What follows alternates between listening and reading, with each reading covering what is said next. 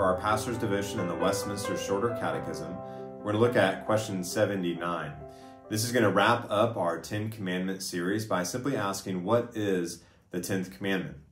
The answer is, the 10th commandment is, you shall not covet your neighbor's house, you shall not covet your neighbor's wife, or his male servant, or his female servant, or his ox, or his donkey, or anything that is your neighbor's. Now, before we dive into this particular verse and these teachings on coveting, I want to make a few observations about the 10 Commandments overall. Now, if you look at the structure of the 10 Commandments, it begins with the call to avoid idolatry and to worship the one true God. And then the 10 Commandments ends with our desire for coveting. And so both of these bookends point to the desires of our heart, our tendency when we don't worship the true God to have God replacements, or to give our ultimate devotion to the created things rather than the Creator. And then we see this desire of idolatry expressed in coveting, that we have an excessive desire which causes us to demand what others have.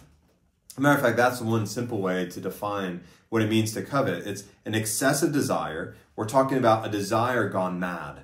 This is a desire that's beyond normal desire, that demands what others have. Now, another thing I want to point out here is that as we look at the 10 Commandments in this particular commandment, we see how they interrelate with each other. For instance, you could say that not coveting covers the full gamut of the 10 Commandments. Why is it that we commit adultery? Because we desire excessively the wife or husband of another, and we must have them for ourselves, so we commit adultery. Why is it that we steal? Because we covet something that does not belong to us so much that we desire it and we demand that we have it. Why is it that we kill?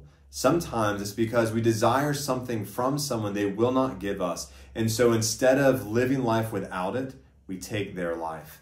You see, all these commandments are connected, and especially this call to not covet. So what do we do with this commandment? Well, one thing we don't want to do is deny our desires. You see, God has made us as desiring beings, the beings that have a deep desire for fullness of joy in something that lasts forever. How do I know this? Well, if you look at Psalm 16, we see in God's presence, there's fullness of joy, and your right hand are pleasures forevermore. And so what we see here is that God has made us to find full, satisfying, all-encompassing joy in relationship with Him, and a joy that doesn't diminish, but lasts forever. You see, this joy is only found as we pursue the Lord and trust in the Lord. We see in Psalm 37 that the psalmist calls us to turn from our covetous, envious hearts to the Lord and finding our desires in Him. So look at Psalm 37, verse 1 through 4. Fret not yourself because of evildoers. Be not envious of wrongdoers, for they soon fade away like grass and wither like the green herb. Trust in the Lord and do good. Dwell in the land and befriend faithfulness. And hear this, delight yourself in the Lord, and He will give you the desires of your heart.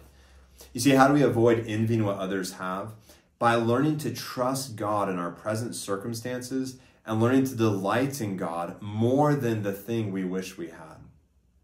You see, Philippians 4 gets at this in a very often misquoted verse. Philippians 4:12 says, I can do all things through Christ who strengthens me. But if we look at the context there, Paul is saying, I have learned this secret to having plenty and lacking much. And what is that secret? It's contentment. And so when Paul calls us to do all things through Christ, what he's saying is not that we have all this power to get what we want, but that in Jesus Christ, through our relationship with Jesus, we have our heart's desires. Because Jesus gave up His desires for self-preservation, and He, for the joy set before Him, endured the cross, scorning its shame, because He desired our joy and had a joy of future communion with us. He endured the cross. He took the penalty of our coveting to the cross, died and rose again, that we might find through Jesus the strength to endure all things. And that is that we find joy in Christ over all things. So this is the way that we avoid coveting, excessive desire that demands what others have. How? By trusting in Jesus, the desire of our heart, the one who satisfies our deepest longings. Let's pray to Him. Lord Jesus Christ, we thank you for your goodness and grace. We thank you that you offer to us satisfying food, which gives us our heart's desire. Oh God, help us to trust in Jesus, to look and to long for him, to find in him fullness of joy that lasts forever. In Jesus' name we pray. Amen. Trust in the Lord Jesus Christ. Find your joy and desire in him and pursue his love. Have a great day.